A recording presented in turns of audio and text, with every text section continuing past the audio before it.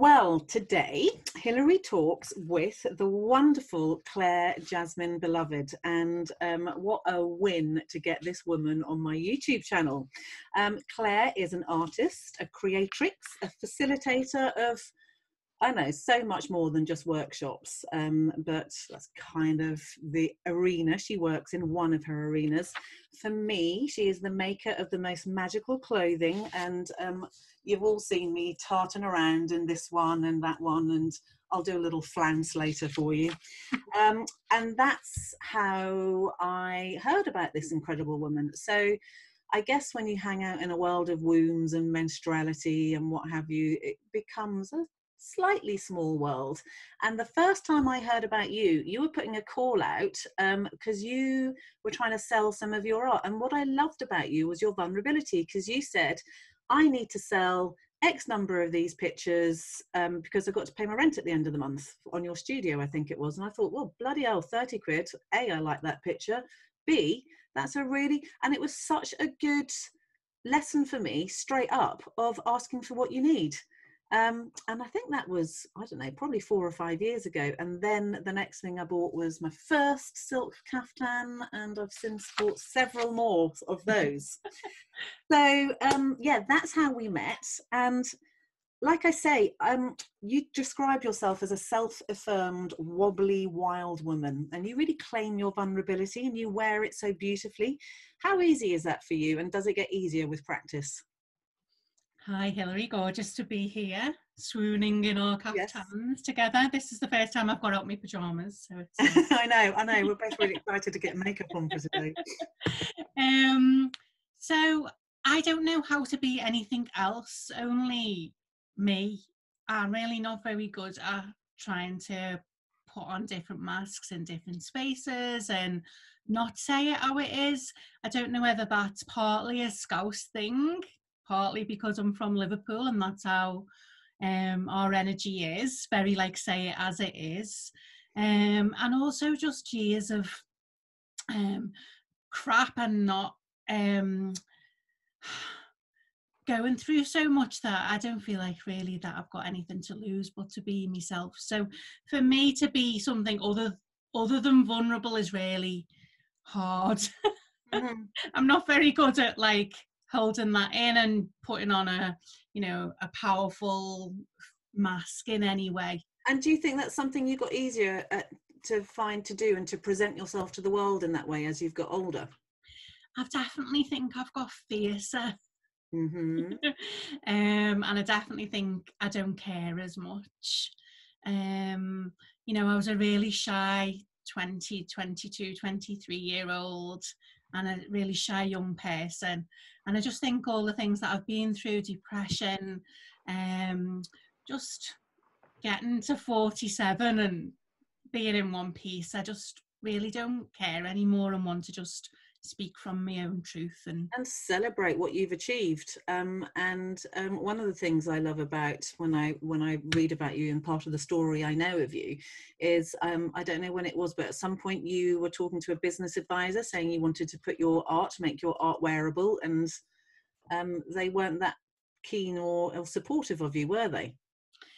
Yeah, I think people in different fields, I kind of dance between lots of places, so I don't really like totally belong to like the goddess movement or the business enterprise, women in business movement or anything. I kind of like to dance in and then dance out again, and I kind of have got my own way of being in the world, and that's juicy because I think people have all got big opinions of how you should act, and act like a businesswoman or act like you're a priestess, or you can't say this or that, and I don't really fit in well to that. But I think for a long time I've just tried to make my own party and make sure that as many people as possible feel welcome. That was my doorbell. I'm not going to let the dog out. I'm not going to answer it. I'm coming right. Okay, lovely. Okay. So I'm right back. I'm right with you. Yes, and I love that thing about not being kind of pigeonholed into one thing, because as a massage therapist, as a woman who works with, you know, I don't like to call myself a healer because I don't really feel like a healer. I don't like to be particularly known as, you know, the goddess woman or any of those things. And I dance between all of those. But most of all, I'm a middle-class woman, middle-aged, middle-class woman from Surrey, just like you're a Liverpudlian. And it's just like, I can't be anything except that. And I can be, the only thing I can be is true to myself. And that for me has been what I've learnt as I've come to the other side of menopause. I am now postmenopausal. So just because obviously I just like to bring menstrual and all of those words into any conversation I have. How does your menstrual cycle play with your art? And what do you feel about menopause, which is going to be your next big journey? Imagine that. Yeah. Everyone's quaking at what my postmenopausal self might be like. Well, I think that I didn't really think much about my cycle till I did the Red School training with Alexandra Pope, and just amazing experience. But it felt very familiar to me, the cycle, because I feel like I've always operated as an artist within a creative cycle. So it felt really, really familiar. Because it's how I work with my art and how I create things. So it was really beautiful to fit the two together, and they do fit together beautifully. And I do feel the approaching, I do feel like I'm in perimenopause and the approach of menopause. And because I've got such great role models, you and Alexandra and all fabulous women, I'm really excited about it, actually. And I just think can only be more powerful. I know it's a difficult rite of passage as well. I think it's a difficult rite of passage if you haven't got anyone leaving breadcrumbs. And you know, it's that trail of breadcrumbs that if we've got those to follow, and some little messages along the way to give us hope when we need a little bit of a kind of this is the way you come, or this is the way. It's those signposts. And the reason it's always been so frightening for women is they've never had the signposts, and that's a huge amount of your art. I mean, your art, you write messages, your poetry is in it, you know, your workshops. You do the paint your own goddess workshops, which I am going to get myself up to one of these bloody years when we can move around the country again. Tell me about the paint your own goddess workshops and what you see in those. I've been doing those for about 17 years. Really? Just started as a small thing, just as a way of women, well, and men, and anyone that wants to tell their stories through art, which I've always done since I've been a little girl, worked out my life and who I was through creating that and drawing images. So I did them in lots of different ways until I had a really difficult breakdown about 10 years ago now. And I painted these 10 big powerful mamas, really like life-size paintings, to bring myself back from this depression. And I was up till 2 o'clock in the morning painting these great big women, and one was about my sensuality, reclaiming that. One was about my creativity, reclaiming that. So these 10 mamas came, and then I started doing the process with loads of Scouse Liverpudlian women, nanas and mums and daughters. And then we got an exhibition in Tate, Liverpool, with 100 goddesses. Oh my goodness, that must have been fantastic. And we took it into prisons and care homes and schools. So we've got 1,000 life-size self-portraits of women as goddesses. Then we did it with young girls. That was amazing. And then we did it with lads, Big Love, my brother. So it's just a really beautiful process. And it, you know, lots of our women have gone on to go to university and do art degrees, and just love the process of feeling free to create, really. And you know, for me, when I see what you do, it really helps me to understand that creativity is it's not a prescriptive. It's just like, because I've watched your workshops and I've seen you you know, on Instagram and what have you, and seen what women produce, and I know for a fact that those aren't women who are not all of them would normally have access to paint, and some of those young kids and the boys that you've worked with, and just to have had the little snippets, it's such a melting pot that you seem to be able to create the cauldron in your witchy way, and throw in all the ingredients, and out of there you get people producing the most moving images. And I guess, you know, it's been really, really exciting for me to start. I've just started this year playing a bit with paint. That's been my postmenopausal creativity, and it's people like you have really inspired me. So not only do you paint, you write poetry, and then you had the idea of actually putting your painting onto your wonderful clothing. And we'll swell together. I've got no bra on actually, so I'll have to go like that. I actually have got one on today, and I put it on specially for you, love. Thank you. Well, I couldn't find any clothes that I loved. I remember being in a changing room and just on the phone to my wife saying, you know, I can't find anything that fits, and anything that's big enough for my size is like boring and tight. And I guess that if I can't find something in the world, I create it. So. Yeah. And it's creating of something that excites me. I'm not really interested in like the selling of it, because my wife Sandra's always like, no, so we're going to sell that to get the money back. And I'm like, oh, I don't care about that bit. But you have been selling, and you've been selling all over the world. I do sell it all over, and people like collect it now. So, and each of the pieces has got a story. So that's what I really love, stories. And what's the story behind this one? So that's the women's mandala, and it's all the different rites of passage and stages of women. So it's got doorways and crones in there and maiden images. And I've got the Guadalupe Miracle Mama on. I'm trying to find a little miracle mama. Is that a kaftan, or is that a top you're wearing? Same as yours. Okay, good. Just checking that it's not something I haven't got. So I think that like our women save up for a piece, and they're attracted to the story behind it and what it means to them. They've got little poems on the back of them as well. You can see that. So and when they're wearing that piece, they're like, well, I'm wearing the Miracle Mama or Phoenix Rising today because I need some of that energy, which is really, really gorgeous. It's a lovely thing. So, you know, your work is creeping out into the world and affecting so many of us, and I really hope that I get to introduce you to a few more people. I have introduced you to a few of my American friends. Some juicy people. So, you know, I happen to know that you're out there on the West Coast, and, you know, I know you're on the East Coast as well. So let's just get Clare Jasmine Beloved and her work all around the world. So talking of all the workshops, you've done so much work yourself, and degrees and your own way through the world, but you've done a workshop with one of my sheroes, Clarissa Pincola Estes. What was that like? Oh, well, it was amazing meeting women from all around the world doing the training. So we learned about how to teach the stories. It was very academic, because writing is really academic and beautiful with the stories. So it was. How long was the workshop? How long were you out there with her? 6 days. Right. Very intensive. But really it fitted in with the work that I've been doing for years with groups.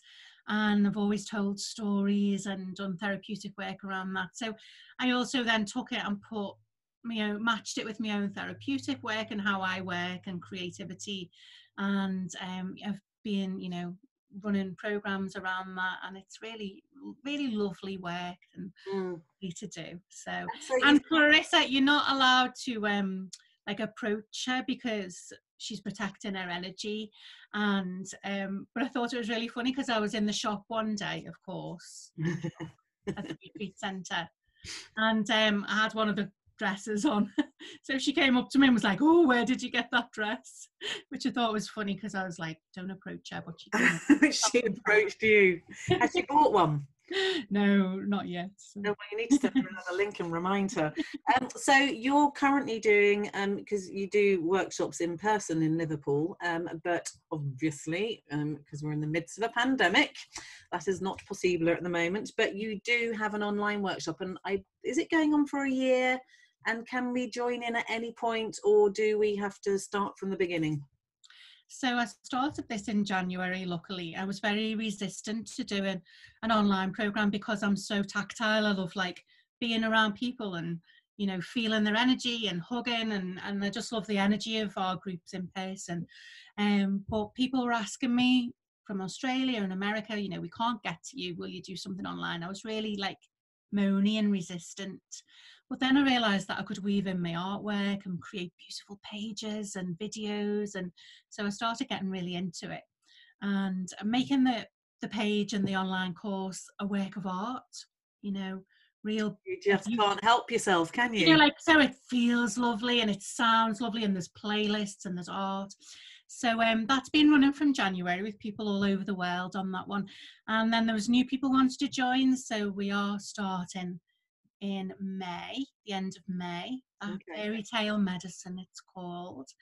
And it's for a year. It's a year-long course, and we look at like a story a month, and then all the music around that story, the poetry, the artwork. It's really therapeutic, and you know, a lot of the women are saying that out of anything else that I've done in my life has been the most powerful. And of course, we rock up once a month. Yeah, well, you can look at the material all month. We have a Zoom call every week if you want to come into that. And we build like a real community, and it's great, you know, because we're all thinking, after lockdown, I'm going to Australia to visit that woman. We're going to go to America. We'll have a meet up here and there. So, I mean, very simply, I think what's powerful for women, as you'll know, is to have good friends and a good solid circle around you. And I think this gives you an international circle of gorgeousness. Oh, beautiful. And, you know, it's so interesting, isn't it, that we are in the midst of this pandemic finding ways to connect over Zoom, and some days I am zoomed out. OMG, it is exhausting. It's so much more tiring holding space on a Zoom. And sometimes I feel like, oh, I don't want to go and do that Zoom call, but once I'm in there and people are sharing the story, there is minutes when I forget that this is between us. But also we've made sure that, I mean, a lot of online courses, it's hours and hours of videos and you're like, oh, I can't face that. So we've made everything bite size, like 5 minutes, 10 minutes, and also with just audio, so you can just go for a walk and listen to bedtime stories being read to you. And have you had to really up your tech in order to be able to do this? Have you been on a big learning curve, or are you just naturally techie? I've got a lovely friend, Sarah Stars, who's helping, so that helps and share the work and the gorgeousness. But I think because I want to create things, I've always like just found my way with tech. So, but I mean, when I first started doing videos in January, because I was used to running big classes, I don't know about you, but you have to project your voice loads. So then on the Zoom, I'm like, hi. Everyone's like, oh. I know. My first YouTube, someone said, turn the volume down. I was like, oh, okay.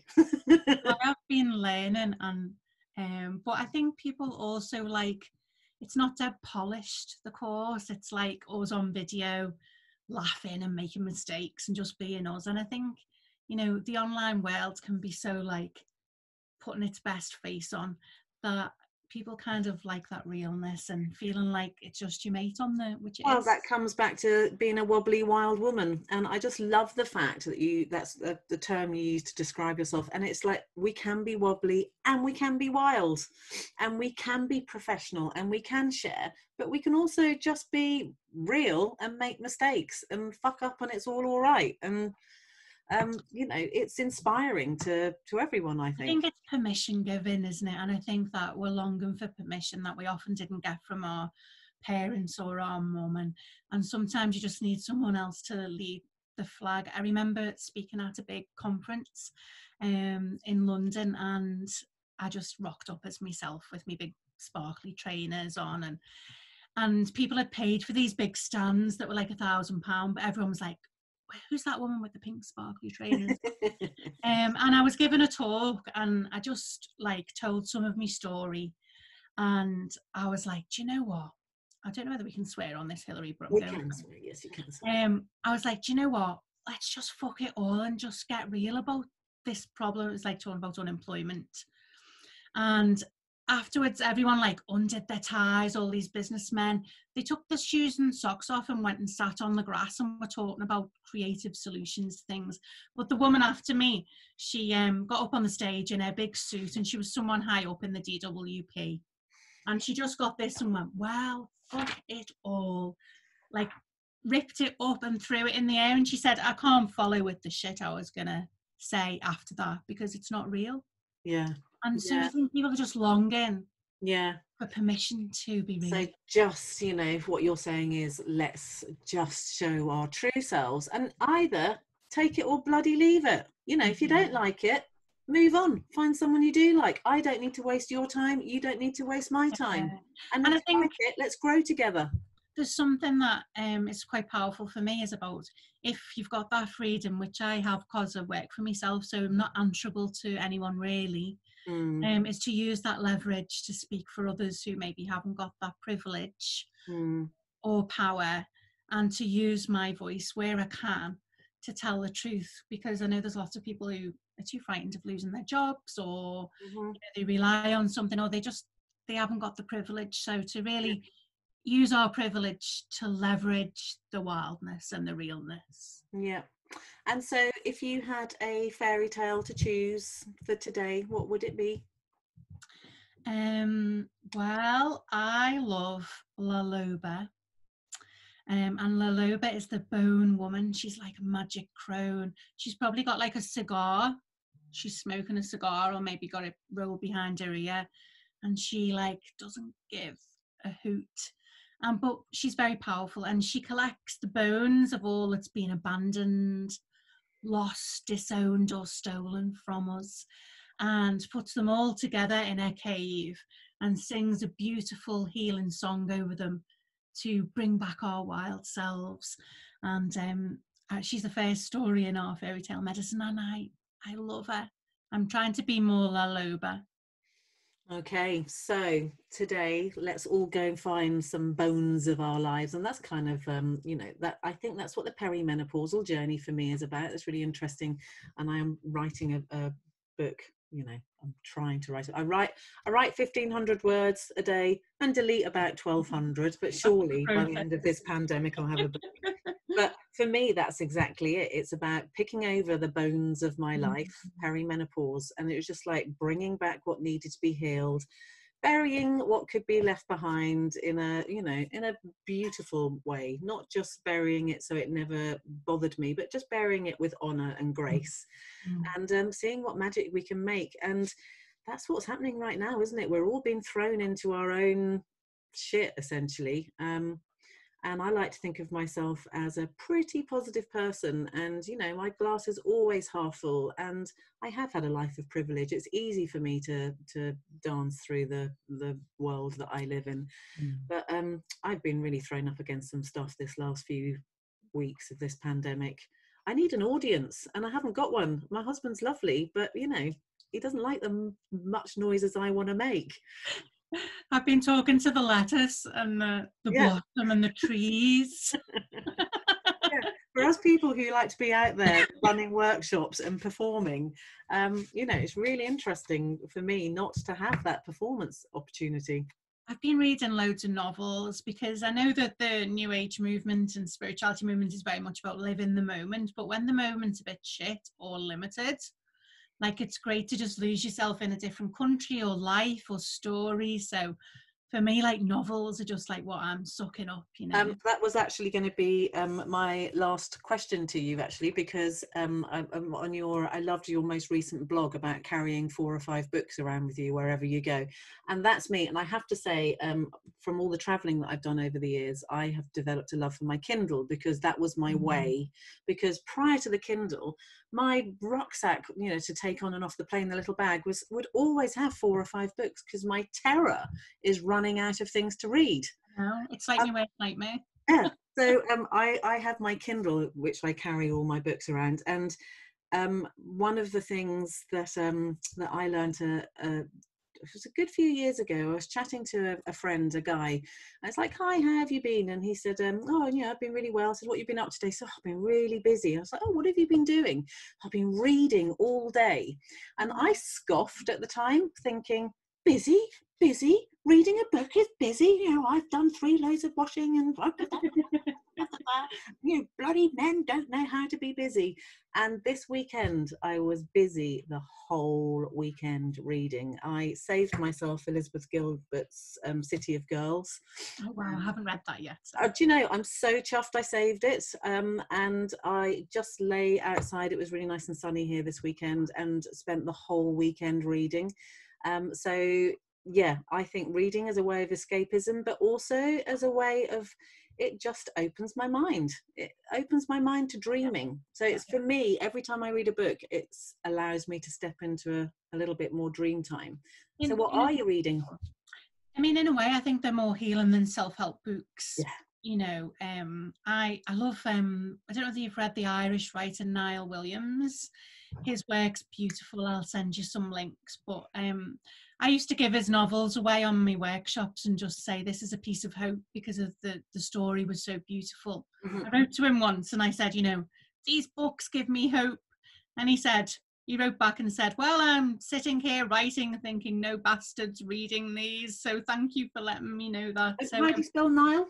Niall, I think, Niall Williams. So I'll send you some links. But also, I've just read Isabella Lande's new book about, have you read it? No, that's my next. So it's about the Spanish War and then the revolution in Chile, and really listening to what people went through and how they like fell in love during those times, even though they were, you know, extraordinary times. It really helps me think and cope with these times, thinking, you know, we can learn from our ancestors, we can learn from history, that people kept on loving, kept on having adventures, in really extraordinary times. It's an extraordinary world, and every human is extraordinary, just the mere fact that we're here. And I think you're extraordinary. Oh, and you too, darling. So thank you very much. Now, can we just be clear? Your workshop is open, your online workshop. Let's give it a big bloody up to Clare Jasmine Beloved's online workshop, and it's called Fairy Tale Medicine. Yes. And it starts, well, you can sign up from now, and the closing date is the end of May. Okay. You said the end of May. And, you know, you can always visit my website to have pieces of magic. And these are my new things. Do you like them? Yes. Crone and magic, but you can get them in like all kinds of juicy words. Okay then. And what else have you got in the clothing line coming up, love? Have you got any clothing coming through at the moment? Well, all the clothes, my studio is in an art centre, which is all locked up. So everyone's like desperate for it to open so they can get their mitts on it, which is quite good, actually. There's nothing like longing for a dress. So yeah, but I've got bits of jewellery, and I've started making these mugs. Oh, you can't see it because of the funny screen. I've got what it says, make way, menopausal queen of no bullshit. Love it. Love it. So I'm always creating. You're bloody the Kath Kidson of the goddess, demonic, crazy, wobbly woman world. Yeah, there is a place for you in this world, and I am always happy to shop with you, and I will be shopping with you as soon as I get some bloody work under Come my on, let the money roll between us all. Let that money roll between us all, because yeah, we all need to do it. And that's the other thing I like about you, is that money is something that you know you're keen to earn, and you talk about it, and yeah, you're realistic. Art does not come free.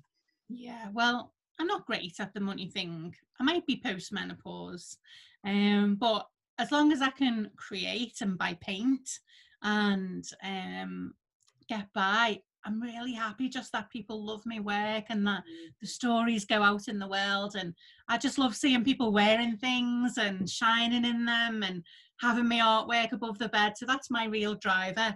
Okay, we'll put Sandra in charge of selling them. Yes, she is, yes. She says you can only keep one dress this season, and I'm like, trying to sneak another one off.